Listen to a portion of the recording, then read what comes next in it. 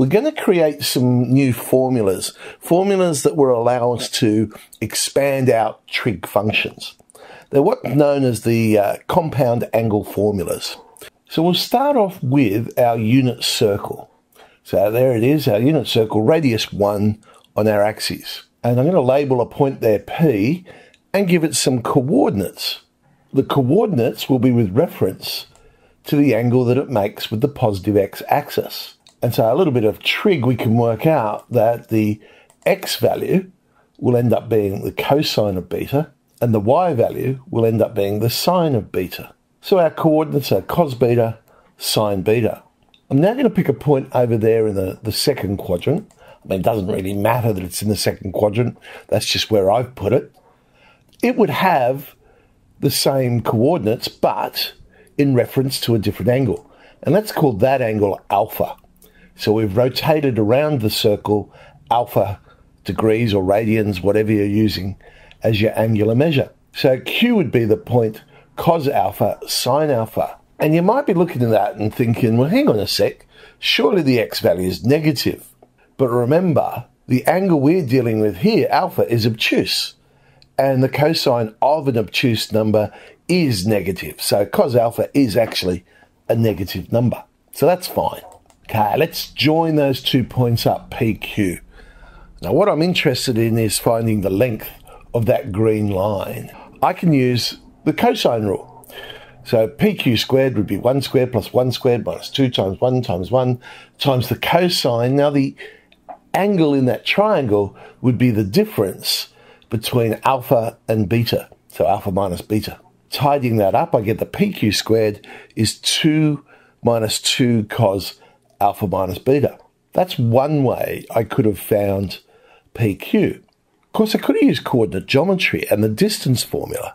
So PQ squared in this case would be the difference in the x values squared plus the difference in the y values squared. Expanding that all out, and we notice something. We've got some cos squareds plus sine squareds there.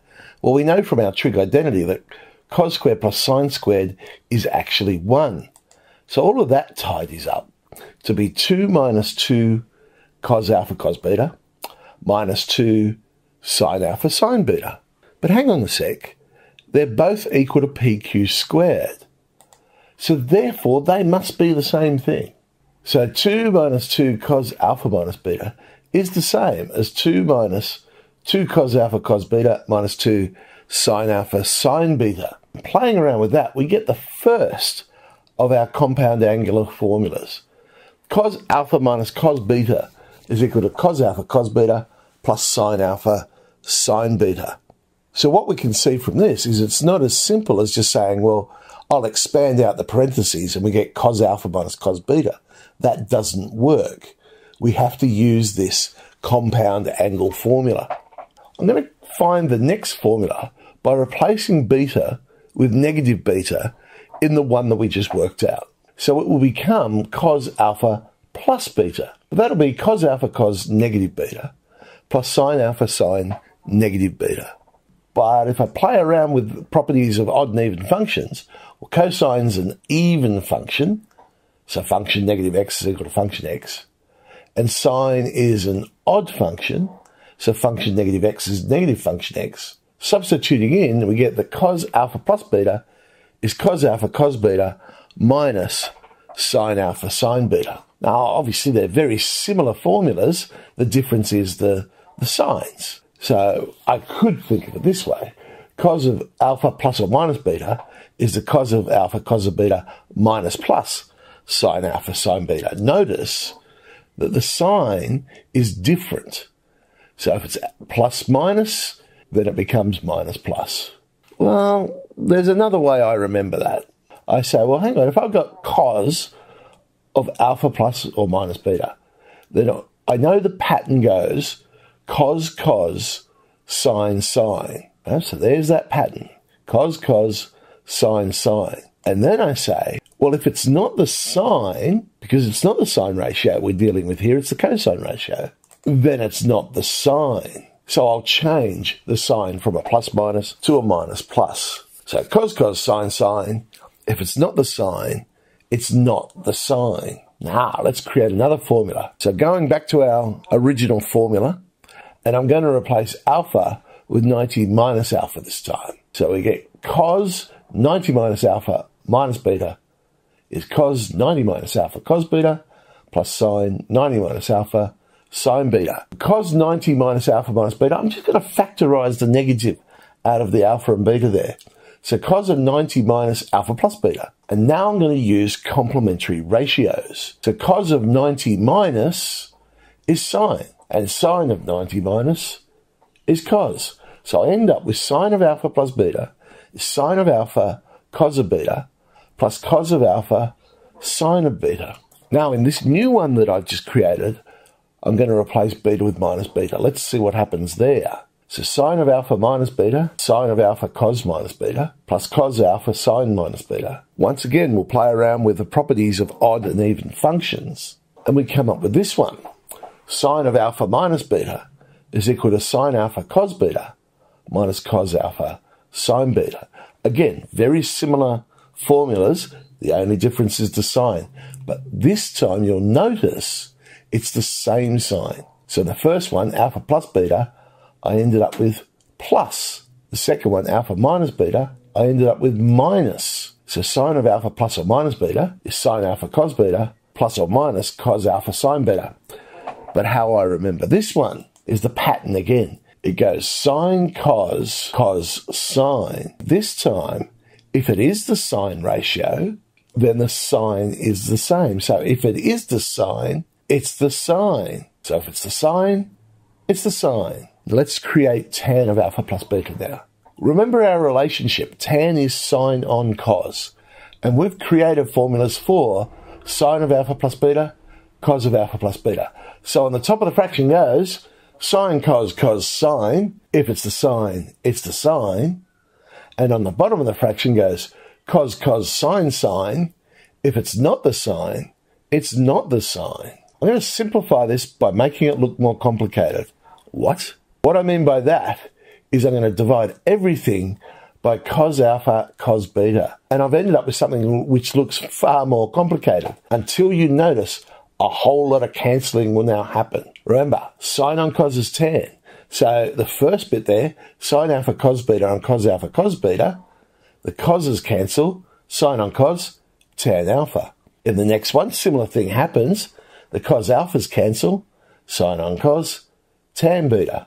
Then we go to the bottom of the fraction. All the coses cancel. 1 minus sine on cos cos, tan tan. So tan alpha plus beta is tan alpha plus tan beta on 1 minus tan alpha tan beta. Well, now, once again, we're going to replace beta with minus beta. So tan alpha minus beta, tan alpha plus tan minus beta on 1 minus tan alpha tan minus beta. Tan is an odd function. So I can replace tan minus beta with minus tan beta. And we get that the tan of alpha minus beta, tan alpha minus tan beta on 1 plus tan alpha tan beta. So how do I remember this one? I think of it just as the positive one. And I know the positive one goes tan plus tan on 1 minus tan tan. So tan plus tan on 1 minus tan tan. And if it's the negative one, then the signs just change. So the top of the fraction is the same as what we're doing. The bottom of the fraction is different to what we're doing. All right, well, let's summarize all of those compound angle formulas. Sine, sine cos, cos sine. If it's the sine, it's the sine. So the plus minus stays as plus minus. Cos, cos, cos, sine, sine. If it's not the sine, it's not the sine. Now, how do I remember the pattern? On those ones, you start with what you're doing. So you'll notice the sine one starts with sine. The cosine one starts with cosine. The other thing to remember, whenever you say cos, you say cos again. So you always say cos cos. Therefore, when I go sine, I start with the sine. So I go sine cos. Oh, I've said cos, so I'll say cos again. So sine cos cos, and that just leaves me with sine. So sine cos, cos sine. With cos, start with cos. Whenever I say cos, I'll say cos again. So cos cos But now that just leaves me with sine, sine. Sine, cos, cos, sine. If it's the sine, it's the sine. Cos, cos, sine, sine. If it's not the sine, it's not the sine. Tan, again, we start with what we're doing. So tan, but everything's tan in this one. So I just remember it as tan plus tan on 1 minus tan tan. Now, I might sound crazy doing it that way, but after a while, it'll get stuck in your head. Let's look at an example. It's cos. Cos of 2 alpha minus 3 beta. Well, that goes to cos, cos, sine, sine. If it's not the sine, it's not the sine. So the minus is a plus. Cos 2 alpha, cos 3 beta, plus sine 2 alpha, sine 3 beta. Simplify this one. Well, this is actually using the tan one in reverse. Because have a look, the pattern's there. Tan plus tan on 1 minus tan tan. So it must have been tan of 20 plus 10, which is tan 30, and we know that to be 1 on root 3. Find the exact value of sine 15. So this is where they become very useful. We have exact values for 30, 45, 60, and all the boundary angles. So how can we create 15 out of all that? Well, there's more than one way, but the way I'm going to do it is I'm going to say 15 is 45 minus 30. Now, other ways you could have done it. You could have said 60 minus 45, for instance. It should give you the same answer. It's however you choose to do it. So sine 45 minus 30. Well, sine, cos, cos, sine. If it's the sine, it's the sine. So minus stays as minus. Sine 45 cos 30 minus cos 45 sine 30. Substitute in our exact values that we know, tidying it all up, we've got a common denominator of 2 root 2, and we get root 3 minus 1 over 2 root 2. All right, they're telling us that sine alpha is 2/3 and cos beta is 1/4. We have to find the sine of alpha plus beta. We do not need to go and find the size of the angles alpha and beta. What I do is just draw up a triangle for each of them. Remember, alpha and beta are not necessarily in the same triangle. So we draw up triangles for each of them. So for alpha, sine is opposite over hypotenuse, so the third side, root 5. For the cosine, adjacent over hypotenuse, Pythagoras gives us opposite, root 15. So now I can substitute into our sine formula. Sine of alpha plus beta. Sine cos, cos sine. If it's the sine, it's the sine. Substitute in those ratios, reading off our triangles. Pull it all together into one fraction, common denominator of 12. 2 plus 5 root 3 over 12.